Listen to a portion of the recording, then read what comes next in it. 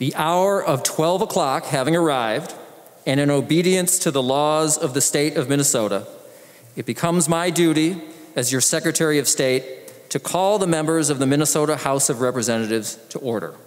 On Tuesday, the House officially gavelled in the 2021 legislative session.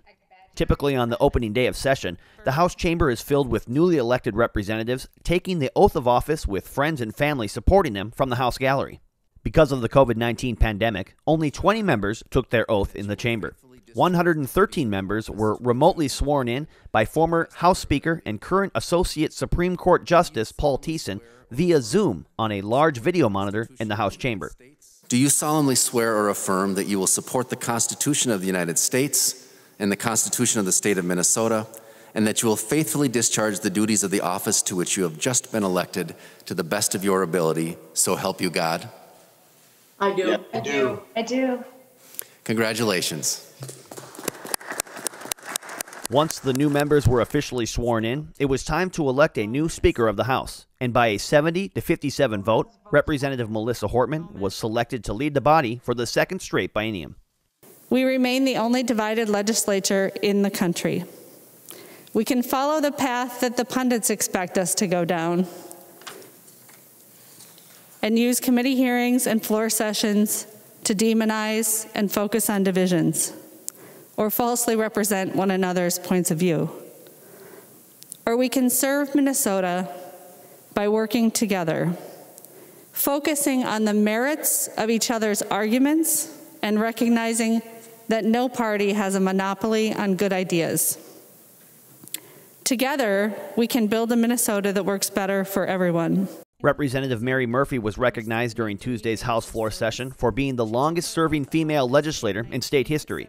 According to the Legislative Reference Library, Tuesday was Representative Murphy's 16,000th and 73rd day in office, good for second all-time behind recently retired former Representative Lyndon Carlson.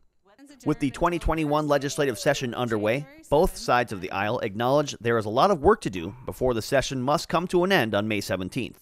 House Speaker Melissa Hortman and House Minority Leader Kurt Daudt both addressed the media earlier in the week. In some ways, you've seen this movie before. The players haven't changed. Senate Majority Leader Paul Gazelka, Governor Tim Walz, and I continue to lead.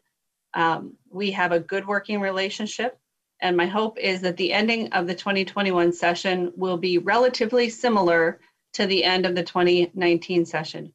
We will fight like hell for the principles that we stand for, and no doubt Senate Republicans will do the same. But in the end, I believe that we will compromise and we will enact a budget that's in the best interest of Minnesotans. We're excited to roll up our sleeves and get to work, helping the governor with the response to COVID, helping with the economic recovery, which COVID will require once we get back to normal here, and then also working through our state budget.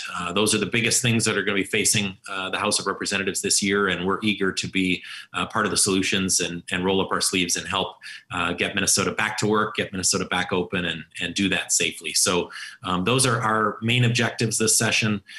We want to make sure that we get our kids back in school, that we get our businesses open safely, that we get the vaccine distributed quickly and in an orderly fashion so that we can get things opened up as quickly as possible and get back to normal. For more coverage on the opening week of the 2021 legislative session, check out our nonpartisan Session Daily coverage at house.mn/sessiondaily.